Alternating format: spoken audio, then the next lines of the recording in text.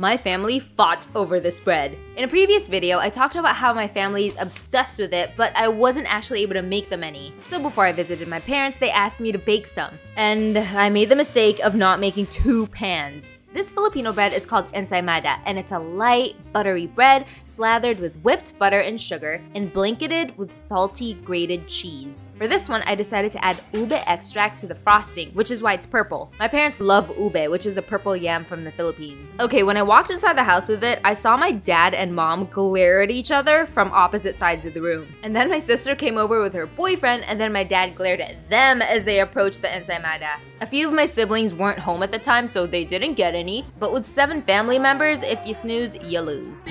You're a pro. Whoa, why did you get the middle? Oh my god. Slow down.